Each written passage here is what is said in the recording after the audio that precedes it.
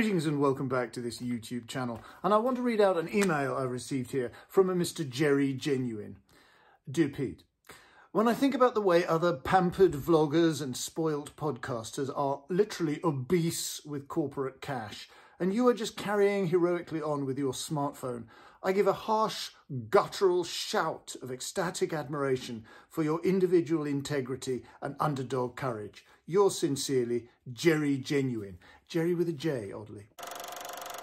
Awards season groupthink is a funny thing. Every year, people just decide that a distinct clutch of films deserves prizes and other films mysteriously just don't. And one of these this year is the scandalously neglected Paris 13th District, original title Les Olympiades, by Jacques Audiard, a freewheeling ensemble picture about sex and sexiness. Je compense ma frustration professionnelle par une activité sexuelle intense. Cool.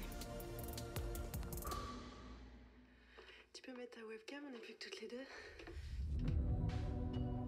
C'est quoi la chose la plus étrange, la plus humiliante que t'aies vécue? T'es immature et égocentrique, Emily. Je crois que je suis fatigué.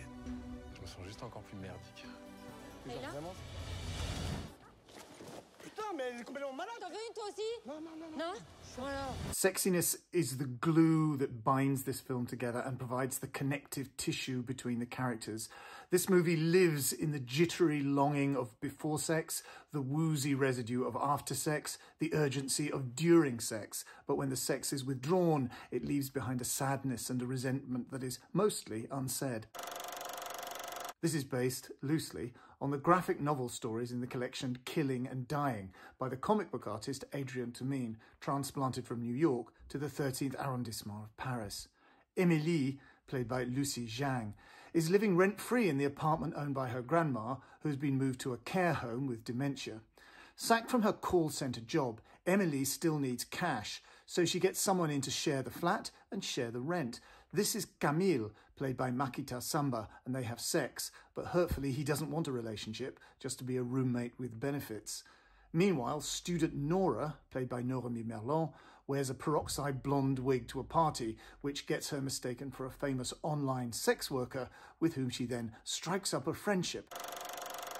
This is a loose-limbed, easygoing movie about love and friendship and the eternal importance of showing kindness and respect.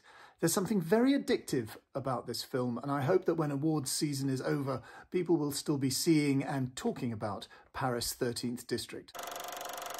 Adrian Lyne is the legendary directing veteran who is known for that genre which is always in danger of going permanently out of fashion, but never quite does, and that's the erotic thriller. Lyne directed hits like Fatal Attraction and Indecent Proposal, and his last film was the Chabrol remake Unfaithful in 2002. Now, 20 years later, he's back with Deep Water, adapted from a novel by Patricia Highsmith, starring Ben Affleck and Ana de Armas as the couple in a toxically dysfunctional open relationship. You love me.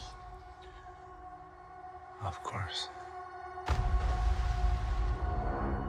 You're not bored. No. The fact that she's comfortable flaunting all these relationships around all of us, you're better than that. She's different. That's what I like about her. I just want to feel joy in my life. You want to tell me why you didn't come home last night? Not really.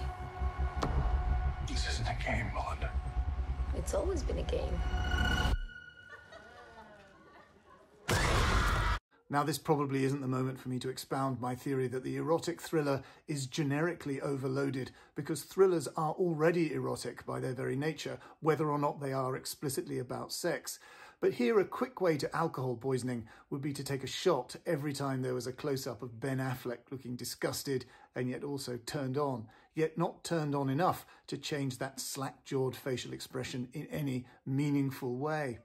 The idea is that Affleck's gorgeous wife, de Armas, goes in for extramarital flirtations and flings. She is open about it with him. He has persuaded himself that this excites him, but actually he is becoming more and more disgusted and enraged, and the situation spirals out of control. This laborious and ploddingly paced movie looks as if it is the result of about 4 hours of unmanageable footage shaped in the edit, or really not shaped. There is no ratcheting up of tension, no plausible psychological development, nothing in the way of good performances. The plot holes and script elisions are so peculiar that you might suspect that this whole thing is some Lynchian dream. De Armas behaves as if she is in a saucy perfume commercial, and Affleck appears to have necked 100 weight of Percocet before the cameras rolled. I'm going to close by pointing out that I'm a guest on this week's Writers on Film podcast, hosted by the excellent John Bleasdale. So please get the podcast's app, if you don't already have it, so that you can give it a listen. And of course, you will hear me plugging my book, The Films That Made Me, a collection of my essays and reviews for The Guardian, which you will, of course, want to buy. And of course, in addition to all that, you must subscribe to this YouTube channel, which will cost you nothing at all, but will mean so much for the quality of your online viewing consumption. Be seeing you.